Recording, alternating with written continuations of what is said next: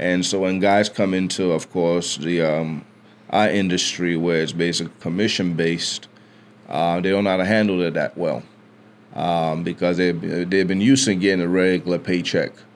But that paycheck is just a survival check. It's not going to change much of their lives at all. We have an opportunity in our industry to actually change people's financial lives.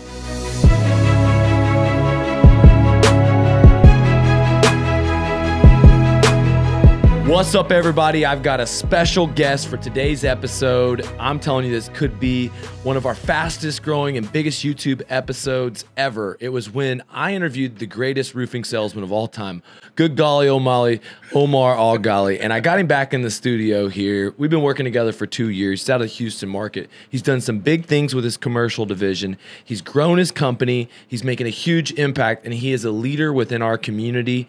His transition and growing his business, a little bit about, since last time we talked, there's been a lot of crazy stuff happening in the world, how he's continuing growth, continuing, his pursuit and all this craziness of the world. So welcome to the Blue Collar Boardroom, my man. I appreciate you being here, bro.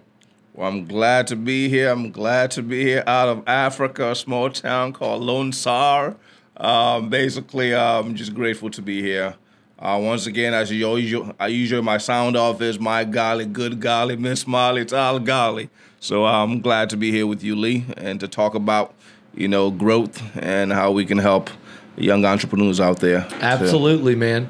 And I tell you what, it's about being eternally optimistic. That's right.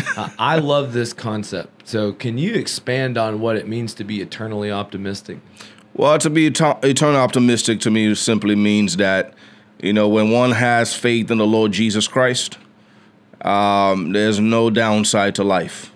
Life is going to be difficult. It was meant to be that way. That's part of the plan. But when you have that eternal optimism, it pretty much boils down to this. You know who you are. You know why you're here on this earth. You know where you're going after this life is over with. And so because we have such big things that are waiting for us in the world to come, well, guess what? There's much to look forward to. So there's really no reason why to live in despair, even though life is hard. But with an eye of faith, you can always have that mindset, looking forward to Christ. And I'm telling you, man, I will share a personal story. This is near and dear to my heart. Right before you said that prayer, we gave a battle axe to Susan Hannah, and her son had joined our program. You knew her son, Greg. We knew him as Clyde. Yep. Clyde grew his business from $500,000 to $5 million plus in Austin. He was a recovering drug addict, and he grew his business. He grew some of the anxiety, fears that come with success, and unfortunately, he had a relapse. And it wasn't on purpose, but accidentally, he passed away. And at that time period, he was in the process of kind of doing something with his mom and with his family that really got halted by unfortunate circumstances. I say, there's great equalizers of men. You've got drugs and alcohol, you've got women, and you've got greed. And, without an higher power, without Jesus, without, something to actually fill that emptiness inside, I know that contractors out there's a lot of people struggling. I know we said a prayer for the people that were struggling, and the story I have to tell you is that about 2 weeks ago, Clyde's parents reached out to me, and they said they were ready to grow a roofing business. And so I'll oftentimes do feel Clyde's spirit in my meditations. I do feel like it's part of my duty, the more that I make an impact, to give back more. And Clyde's inspired me to do many things, but most importantly, I want to continue his legacy. And so his mom and his stepdad came to this event. And, I felt this presence in my hot tub. I was meditating, and I had my arms out, and I felt like Clyde was behind me, like this strong sense. And then something touched my hand. Wow. And it was a gecko. It was a lizard. And I opened my eyes, and that never happens. And it just made me really feel his presence. But then his mom came and actually shared pictures of what happened at his funeral. Did you see the pictures? Yeah, I saw the bonfire. It was a bonfire. Yeah. It was a pretty awesome one. Yeah, you could definitely see in the photo that there was some type of apparition, a spirit. Yeah. You want to call it that. There was a presence there that was caught in the camera shot. No, I don't believe in coincidences. No way. No. And so there was a lot of people there that were trying to take pictures to capture orbs, apparitions, evidence of a spirit's life after death. And his mom was the only one who was able to capture that in photos. And so when she sent me those pictures and I saw it again after, feeling his presence so far from behind and literally being reached out and felt like I was being touched by somebody, to me it felt like evidence that, obviously the spirit's life continues after death. And, that right there is something that's a very freeing feeling. You talk about eternal optimism and happiness. I guess that is the key to eternal optimism, is faith that there is a better place and a point beyond this sufferings that we go through sometimes. Yeah, I mean, at the end of the day, the dead are really not dead. So why? Because of the resurrection of Jesus Christ. And so when that photo manifests itself, that you kind of saw a spirit essence there, well, guess what? Clyde is alive and well. Everyone that dies goes to the spirit world. That's where they are. It's prison and paradise. So they live their lives as we live our lives here. And so, in fact, the spirit world in reality, what has been revealed to us through prophets, is that it's basically this world in which we live in is fashioned after that one. It's actually in the same fashion. Buildings, streams, rivers. It has everything, but it's just much more glorious than this one.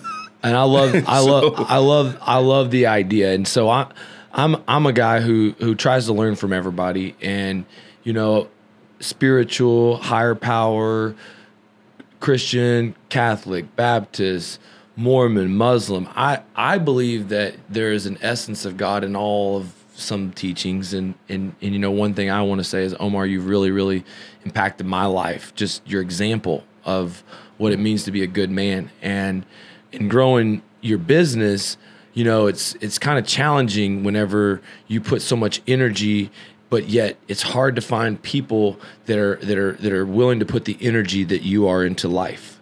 And I think that might be the biggest challenge that business owners have, is that they want to grow their business, but they have this challenge of finding people that match their values. That's right. And so share with me some of the struggles and stuff that you've dealt with there. And that's really been it, the last 8 years, we've had guys and gals who have come and gone. And so I'm always looking for the next Omar. Mm-hmm. That's always the hope, is that I find someone that has the same intensity and care for my business as I do. And so it's always a struggle. You think you found one, mm-hmm. and then 6 months, a year, they're gone. Mm-hmm. And so it's a constant struggle. And so, but eventually in this business, we just need a few key players. That's right. And we don't need a whole army. You just need a few key players, and they can make a whole lot of a difference. Eventually, we're looking for, a couple of positions that need to be filled. We already got one filled. We're looking for another one.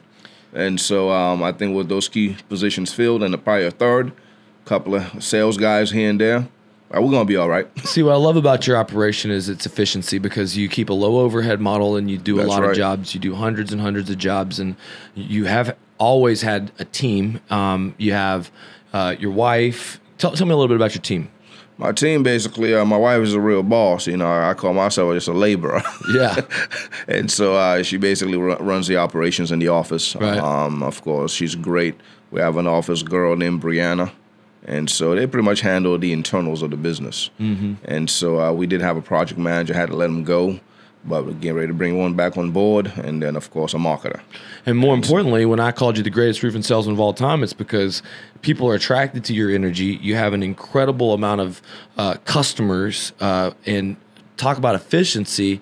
You may have 5 people on your team, but you're knocking out 500 roofs. That's all. That's about it. And so with 5-star ratings, getting 3 referrals from every client and your phone always ringing, it means that you would be the best person for me to partner with in Houston if I was going to choose a partner. And if you're watching this right now, I want to tell you one thing about the Houston market. It's huge. And how long you've been working it, and tell us the benefits of, instead of being a storm chaser, being a storm catcher. I just like being in the area where I am. And so I'm not one to travel much, because the way I feel about it, there's enough business behind my neck of the woods. And so I simply, trying to just handle my business from home. And there's a lot of opportunities in Houston. It's a wide city, lots of opportunities, a lot of good, people that live in the city who are looking for these trades and services. A lot of storm damage, retail clients. Oh, yeah, a lot of storm damage. Expanded your commercial division. Yep, that's what we're working on right now, is getting into commercial. And that's a big question a lot of people have watching this, is how to do it. One of the best ways to do it is the foam and coating market, liquid applied roofs.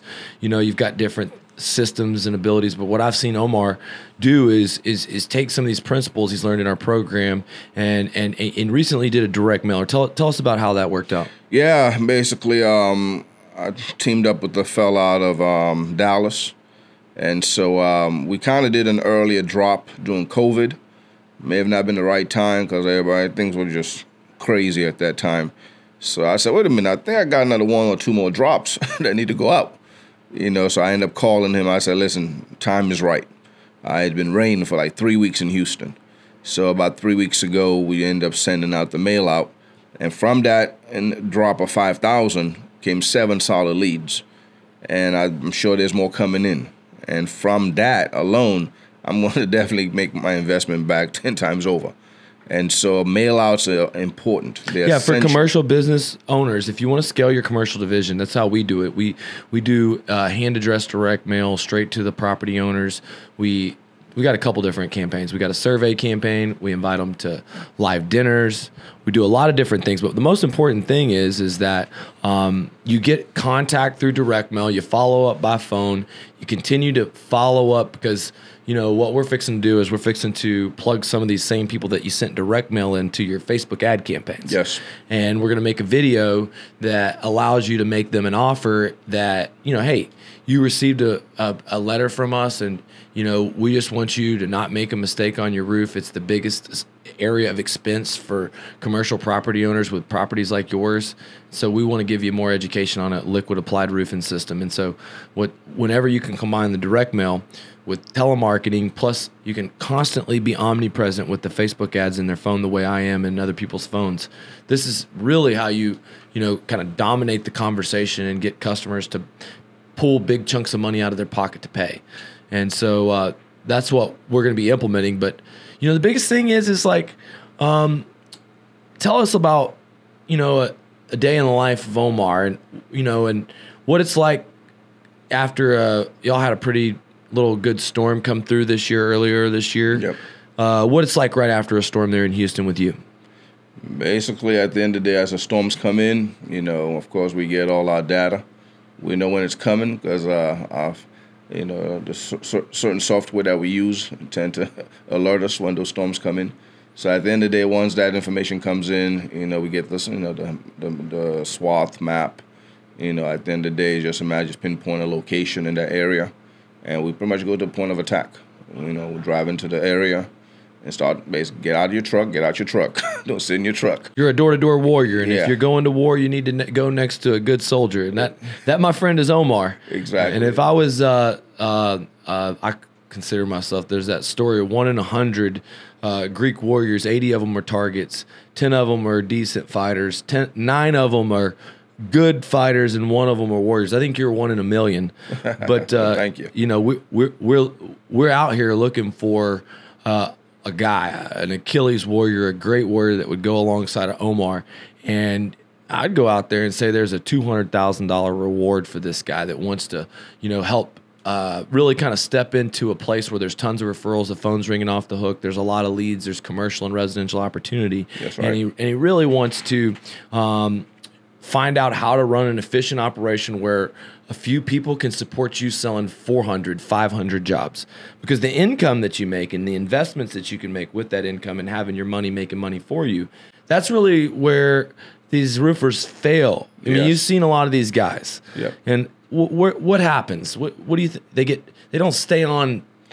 I think it's just basically is how society has built so many of us. You know, we're told from childhood, you know, go to school, get good grades, go to college, get a good job.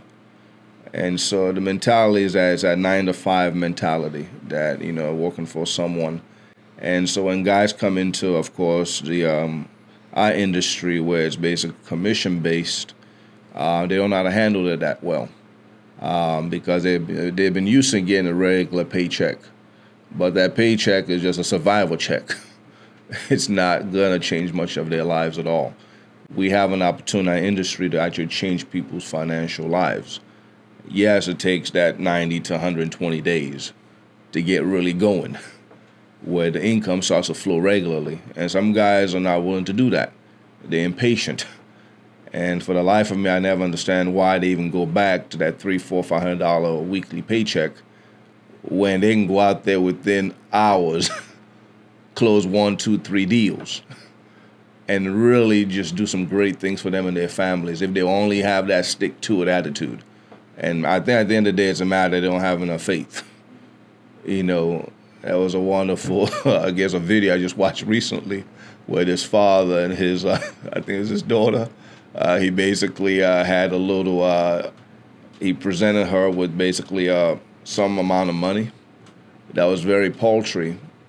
And at one point, he had set the money out on the kitchen counter, and then he said, get it. And then he was actually holding the child back not to go get what he had just offered them. And then eventually, after a while, he actually let them go to go get what they wanted. Mm-hmm. And guess what he did next?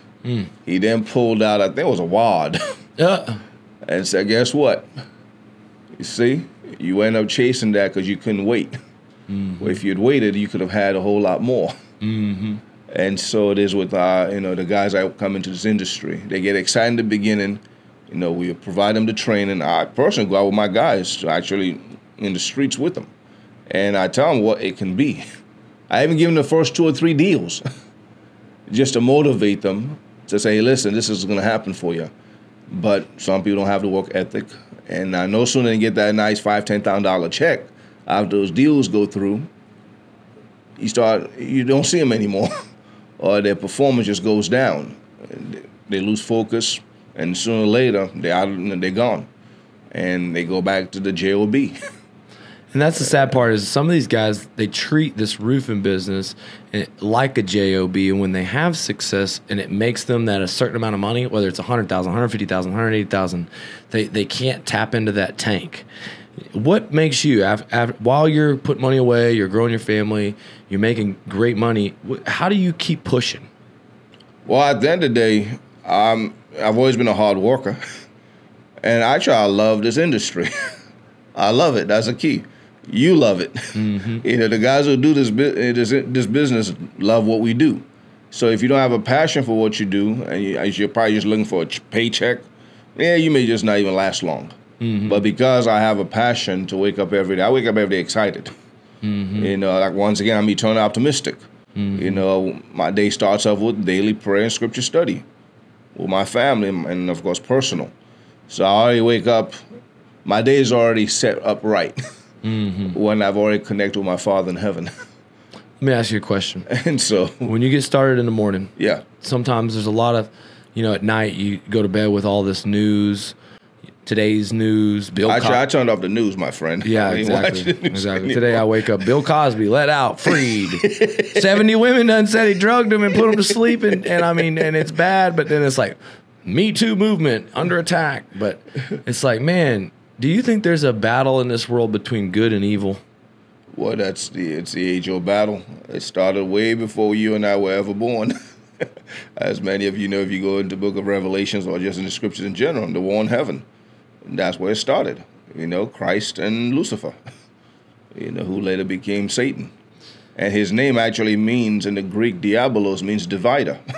And I believe that the great divider is happening in our schools when they're trying to teach us all this crazy stuff. Get our kids to separate and think that race is just the only thing in this world to focus on. I mean, it's just crazy. They bring it to our attention every chance they get. And more importantly, you see, you're down in Texas and Houston, this border crisis, which for us, I mean, drives down the price of labor. So, but at the same time, the kids. And for me, like, you know, our guy, Russell Brunson, he's introduced me to Tim Ballard, who's the guy with the Underground Railroad, who's saving these kids from being trafficked. But all this open border stuff and this battle for good and evil, to me, is just a reason for these cartels to send more drugs in to kill people, for people to be sucked into human trafficking.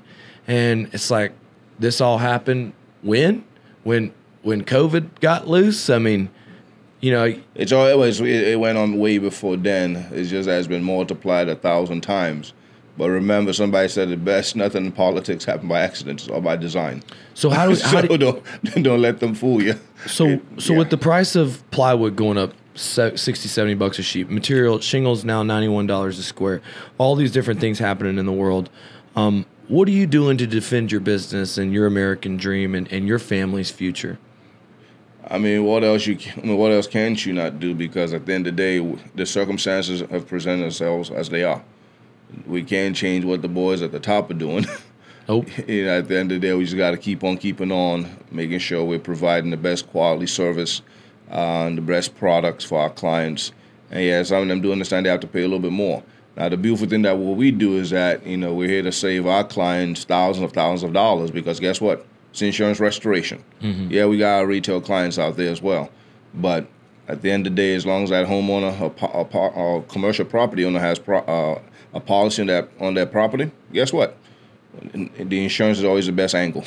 Yes. So that kind of alleviates some of that expense on their end, the end user. Because at the end of the day, if we can get the insurance company to cover the losses, then everybody wins. Amen. Well, at the end of the day, it doesn't matter. They pay for the increase in material because they have to when they adjust those estimates that they write. Amen. And that's why we call it recession-proof profits, and that's what the Blue Collar American Dream is all about. We have a big idea, the Blue Collar American Dream Tour, where we're going to bring real estate experts, insurance restoration experts, general contractors, solar experts, and I'm coming to Houston. Nice. And you're going to be one of my first stops. Sweet. And we're going to do a big live event. We're going to get a lot of people that are interested in a crazy business opportunity and really disrupting the entire system, because I believe saving the trades isn't about doing the jobs, it's about selling the jobs. And you know what? There is a way to put some of these people to work, and there is a way to make the world a better place, and there is a way to beat the toughest negotiators in the world to fund the whole thing, to make it happen. And it's a beautiful thing. And it gives confidence to anybody who is able to build the type of business that you with 5 people doing millions and millions of dollars in business over a long period of time, phone ringing off the hook, reoccurring customers nonstop, all in one location. I mean, that's what it really means to have a solid local roofing business, and it's certainly provided a great life for you and your family. And the one thing about this platform is we're grateful for the example you set. Clean life, high energy, good optimism, and faith in the Lord combined with hard work. And you don't have the issues that plague some of the rest of the contractors of mental anguish, of depression, of despair. And I'm sure you go through your tough times, but I've known you for a really long time. And I can always count on you like a rock, man, to be positive, to be in that strong mental condition. And I know that it means a lot for me, but it probably means a lot to so many people, not just in the Sky Diamonds community, but to all the roofers. And it's evident with how many people watched your YouTube video and continue to watch it. And so I just want everybody to know, about 5 years ago, I was desperate. I was piled up $1 million in bills. I didn't know where the supply companies were going to get their money. I didn't know where payroll was going to come from. I found myself in church giving my finances up to the Lord. I found myself, asking for help out of desperation, humbled. And that's when things really started to change. That's where my transformation began. And, you've kind of inspired me to share my journey, and that impactful message and use my platform the way it's supposed to be used. You know, Myron Golden, he taught me a prayer. You know, it's kind of a version of King Solomon's prayer. You know, God grant me the wisdom to serve the people you put me on this earth to serve in the way that you want me to serve them. You know, and that's something that I say to myself every single day.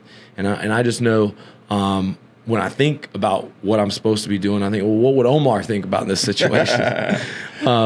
And, you know, like I said, if I was a salesperson, I was an entrepreneur, I was a good sales manager, there's a lot of these guys that work for big companies, but the guys in charge of the companies don't have the moral fortitude. They don't have the hard work ethic. They don't have your eternal optimism.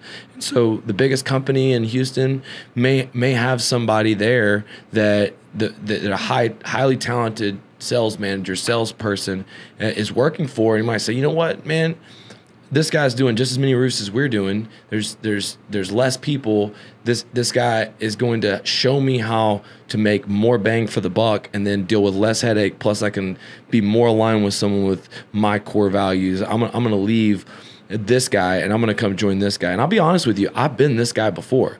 I've been the guy that didn't pay enough attention, that was too narcissistic, that was all up my own ass, or that was focused on the wrong things in life. And you know, whenever you fire your boss or that person quits, you know, a lot of people, they say, you know, that you can't find good people that have already worked for roofing companies or contracting companies. And yeah, everyone does have bad habits. There is some bit of truth to the fact that there's a large percent of wannabes. Like if they were really good at their business, why would they leave the other business?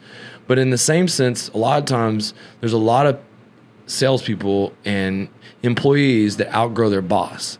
And I think that your character, your core values, your ability to, you know, just constantly do the next right thing and be good at this job, very good at the highest level, would attract a highly skilled top performer in Houston, Austin, Dallas, Fort Worth that wanted to scale. And Omar's looking to build in Dallas. He's looking to build in Austin. He's looking to build in other areas outside of Houston, around Houston. And Houston's big enough that O&M can have multiple locations. And so if you're watching this and you dig Omar's spirit and his approach, I want you to know he's legit.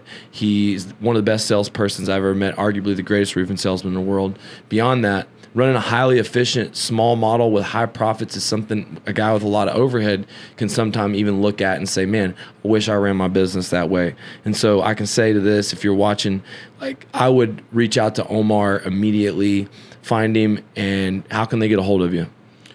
Basically, my number is 832-969-2246. You can call me directly. You can stop by my office in Stafford, Texas. And so, of course, you can, you know, those are pretty much two of the ways you can hit him up on Facebook. Facebook, Omar Alghali. Yeah, and you can my company's name, or you can comment below on this, and I'll make sure that he gets your information. If you're watching this YouTube video and you want to be a part of Omar, you just feel his spirit, then look, comment below, and I'll get you in touch with Omar. It's my job. I'm his guide, and we're partnered up. We decided to take the next step, and we've been working together for a really long time. So what I wanted to do was, you know, kind of call out anybody who wanted to be a part of our movement. And if that's you, comment below. You know, the big picture is I'm trying to build, you know, with Omar, with everyone in the Sky Diamonds Network, the wealthiest organization in roofing in the world, so that we can give back more. And I want to give back more to the people that struggle with mental illness, that struggle with addiction and things like that, but also people that don't have any options, that are orphans and that don't have clean water, and that don't have, you know, and the thing about it is like with so many of these people that are all about the money, they do make it the entrepreneur, the guy who's out there trying to make evil. And have you ever experienced the people thinking that you're all about, because how do you define that line? Like, well, it's all about what your priorities are, you know. And sometimes what keeps me back and even greater growth, as my wife and I often discuss, is setting the priorities. Because, you know, I've got responsibility to the family, the Lord, and His church, because I do serve in my church, and of course I got a business to run. And so sometimes we have this conversation, my wife and I, that if we get too big, might something be lacking in the spiritual realm. Because as you're trying to grow a business, sometimes your time is divided. And so that's always been my apprehension sometimes in growing to to where I want to go. And then at the end of the day, I always think about, well, Omar, you do have sufficient for your needs. What more do you need? But, we have to, of course, increase and grow. And if we can help other people along the way, that's even better. So that's always been sometimes my apprehension. And that way, because I want to lose focus on the things of the Lord. And of course, there's family, all that type of stuff that, sometimes we get so caught up in our business that those other areas may suffer. Well, let me explain. Me getting bigger has allowed me to hire more people, which gives me more time to do the things that puts me closer to the Lord. So, and it gives me more of a platform to make an impact to help more people. It also gives me more money to help more people, and it's like the combined energy of a bunch of spirits. I don't know what it is. I can't explain the effort. Like momentum. It's like spiritual momentum of all the people that are getting help in Sky Diamonds. All the people are getting help on this YouTube. All the people that are getting help in the company. It just seems to create good luck. And when you're generally doing good things, there's a tendency that the Lord somehow regenerates us or gives us greater capacity to do more. Mm-hmm. That's just how it is. I mean, it's a gospel principle. As you do good, and you'll be given more capacity to do good, because the Lord knows that He can trust us. As our scripture study this week has to do with stewardships. In life, we're all given a stewardship. Your stewardship may be your family, your profession, whatever responsibilities we've been given is a stewardship. And the Lord says we have to give an accounting of our stewardships in the day of judgment. That the things He's given us, how have we used them? Mm. And so the more good you do in this world, the more capacity and the more trust the Lord places on us. Mm. And that's just how it is. I thought about that, dude, because I was thinking, the amount of burden, and, I'm certainly not putting like a Donald Trump guy on some platform to make him some sort of great healing person of the world, but he certainly had a lot of weight on his shoulders while he was the president of the United States with all this stuff going on. True. And I think about, are my shoulders strong enough to carry that weight? Is my faith strong enough to carry that weight? Am I built to carry an entire world? And the answer is, right now, probably no. Well, I mean, I have to get stronger to be able to carry the weight. I mean, I was doing that boot camp thing, and all these guys came and lifted a 900-pound tire, and I couldn't lift it. And I felt like a just absolute joke, because I go to the boxing gym all the time, but they were stronger than me in that department. So there's always going to be this area of life that humbles you. And one thing that, humbles me is like the little speck of time that I have on this earth. And like I said at the beginning of this episode, how regenerating it was for my spirit to get a close, encounter with an old friend that's no longer here, and then to see that he led his mom here, to see his mom and his stepdad have, an incredible transformational time, and then to get to really kind of get affirmation that your spirit moves past death. I mean, that to me is a great gift. Forget about the money. Forget about anything else. I was very grateful for that over the last couple days. But I can tell you all this. I mean, I have a passion for helping blue-collar entrepreneurs. It's not just about building wealth because we want to live like a king. It's that we want to give back like a king. That's right. And I just want to make a comment about what you said earlier, as you were having your difficulties 5 years ago, and then of course you kind of turn your life over to the Lord, and then now you mentioned about giving. One of the principles we believe in is tithing. Tithing at the end of the day, which basically means a tenth. That's really what it means, and so some people have a difficulty, especially those of us who are Christians, have a difficulty giving that tenth, but on the other side of it, consider the ruler and the governor and the creator of this universe only asked 10% of us of what we, of course, of our increase. I mean, he's basically telling us we can retain 90%. Now, who does not want to have that kind of a bank an investor who tells you, hey, just give me 10% of what you earn. You keep the rest. I don't think we have anyone on this earth that does that for us. No, and it's something. It's a wonderful principle, and that's how my blessings have always come. Sometimes people ask me, Omar, why are you so successful? No, why are you successful? I say, well, I strive to live my life the way the Lord has commanded, and then we try to give and do good. And yeah, we're excited to play our tithing every week. Right. I mean, we don't fool around. I haven't found a good church here yet, and I would say, I try to say in my mind that my tithing is every time that I give back to a charitable cause, or every time I invest into someone or do something that is, without business or return. And I definitely do give 10% to a cause, but I have to be more clear, more intentional. When I visited Andy Frisella's office, I saw that he had an orphanage that he fully funded in Haiti, and I thought, man, we've got to do that. We've got to go, we've got to get a complete human, like a whole group of people completely dependent on what we're creating, and then go there and have mission trips. And that's right. And so I talked to you a little bit about that as an intention and what we want to do with our impact on the world. And so, and I'll, you go to places where there's more of a third world conditions, and you just have no idea how lucky we have it over. Yeah, we're blessed. I mean, to whom much is given, much is required. Mm-hmm. So as the Lord blesses us, we are our brother's keeper after all. We're out to help the least of these who might not be in a situation that's favorable. So we can never overlook the poor and the needy.